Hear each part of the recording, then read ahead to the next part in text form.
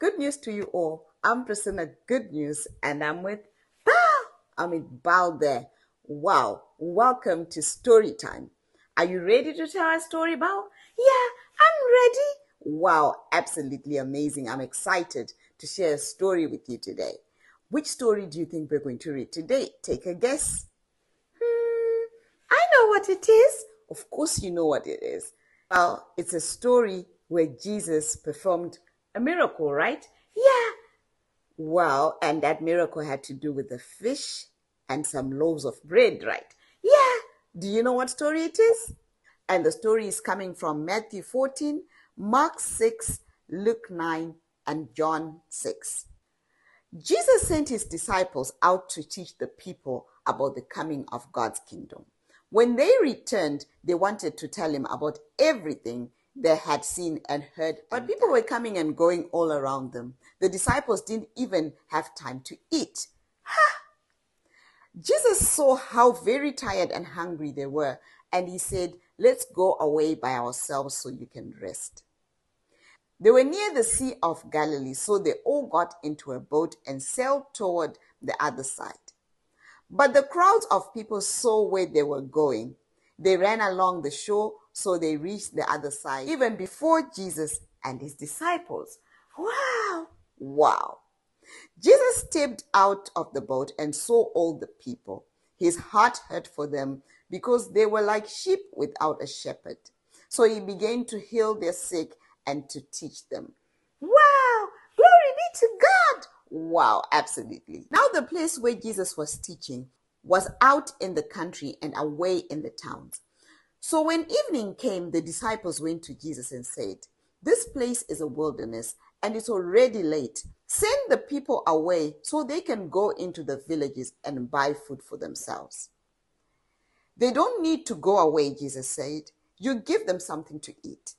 But Philip, one of the disciples, said, "It would take much to feed these people." For there were about 5,000 men gathered, plus women and children. Wow, that would take a lot, right? Yeah, that would take a lot to feed them. That would take a lot to feed them. After searching, one of his disciples, named Andrew, who was Peter's brother, said, "There's a boy here who has 5 loaves and 2 fish. But how can we feed so many people with so little?" Jesus simply said, "Bring them here to me." So Jesus said, "Have the people sit down in groups." The people sat down and waited to see what would happen. Jesus took the 5 loaves and the 2 fish. Then looking up to heaven, he gave thanks for them. He broke the loaves and gave them to the disciples, and the disciples gave them to the crowds. Everyone ate as much as they wanted. And all the disciples picked up 12 baskets full of leftover pieces, all from 5 small loaves and 2 fish. Wow, absolutely amazing. That is an amazing story, right, Bao? Wow, that's awesome. Wow. Wow, we see multiplication there. It doesn't matter how little you have, Jesus can multiply that. Pray about it and Jesus will multiply it. Miracles are still happening today. Wow, we thank God. Wow, absolutely amazing story. Well, that's it for today. We're not out of good news. We're just out of time. And we thank our Father, His Excellency, Ambassador Hubert Angel, and Madame Bibi Angel for this amazing opportunity to read you this story. Well, stay tuned, and until next time, bye!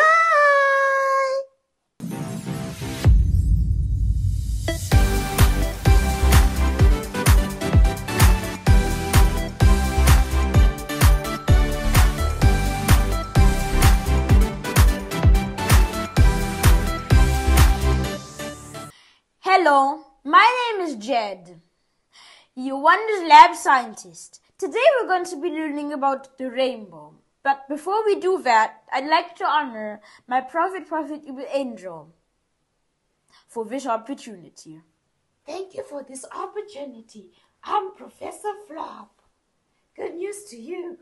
What are we learning? The rainbow today, Jed? Today we're going to be learning about how God promised us He will never flood the earth again. Wow, with the rainbow, that shows God's love. Oh, yes! The rainbow is beautiful and it's God's sign to us that He loves us. Amen. It's a beautiful gift. So let's start the experiment. Oh yes, Jed. Show us, Jed. But before we start, would you like to read us something? Okay, I'd love to say something in the Bible, Jed. Thank you, Professor Flob. Let's hear it. The Bible says in Genesis 9, verse 12 to 17, the rainbow that I have put in the sky will be my sign to you and to every living creature on earth. It will remind you that I will keep this promise forever. Thank you, Professor Flob. So let's start the experiment. Oh yes, Jed. Show us, Jed. You have to get tissue paper and color with different colors and leave the middle part white. So get 2 glasses of water and dip both ends into them.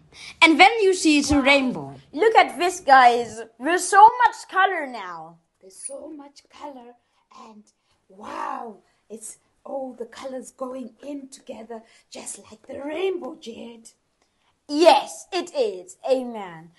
So look, you have to wait for just a few minutes. It does not even take long. Maybe just 3 minutes. Wow, and you have a beautiful rainbow. Wow, that's it for today. Remember that the rainbow is a gift from God and it shows God's love to us, right? Amen. That's it for today. We're never out of good news. We're just out of time. Bye.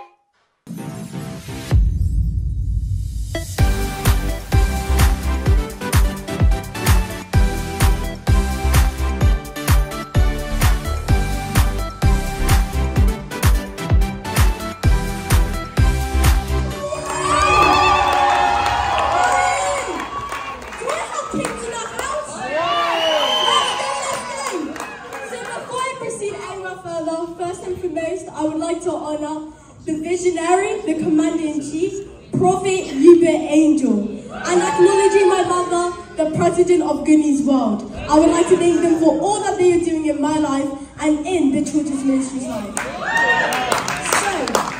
So, today I'm going to be talking about supernatural immunity. You see, when you become immune, shatterproof, indestructible, when Superman has nothing in you, when all X-Men combined have nothing on you, you know, you Ado, that you are immune to all sorts of things the devil tries to do to you. You see, wherever you are sitting right now, there is something about you need to change. Yes. Your mindset and your choices to understand exactly who you are and exactly what you do. Supernatural immunity is available for every person under the influence of my voice and body. The devil might try to kill you in a plane crash, in a car crash, anyhow, but you are immune to death itself. There's a perfect example in the Bible. Remember Moses? Do you know Moses himself, he couldn't die? At the age of 120 years old, walking, and his eyesight was like 20 years old. It was so sharp. It was just like he was a young man. Life was so full in him that God had to remind him to check out.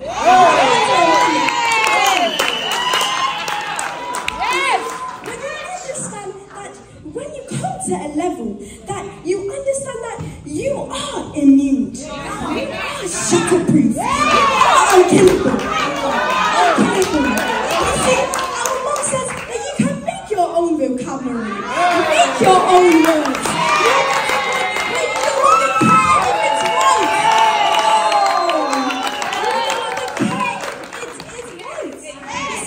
Supernatural immunity is cool, calm, and collected.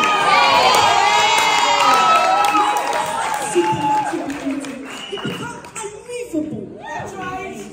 You see, you will get to a point where you are no longer afraid. Things will no longer move you anymore. If your friends talk against you, you are not moved by them. When everyone says you are not moved by them. Why? Because it's no longer in you. When you have supernatural immunity, my brothers and sisters, when you understand that you have Christ with you, you are walking army walking. You're army walking. When you understand that you have Christ on the inside of you, you have a fully loaded power which you have never seen before. Hey, show you with me. Are you feeling somebody? So let the devil try you. Your doctor may say, oh, you are on cancer. You have to stay in the hospital for a few weeks. Oh, you have to have surgery. Fully loaded tanks. The Zundaliga across Kalima Wabara. Mali Kosa. Speak to yourself. Speak. I am immune to diseases. Our mom says that immune means that nothing can touch you. So who are you to be sick? Who are you to have the diseases on the inside of you?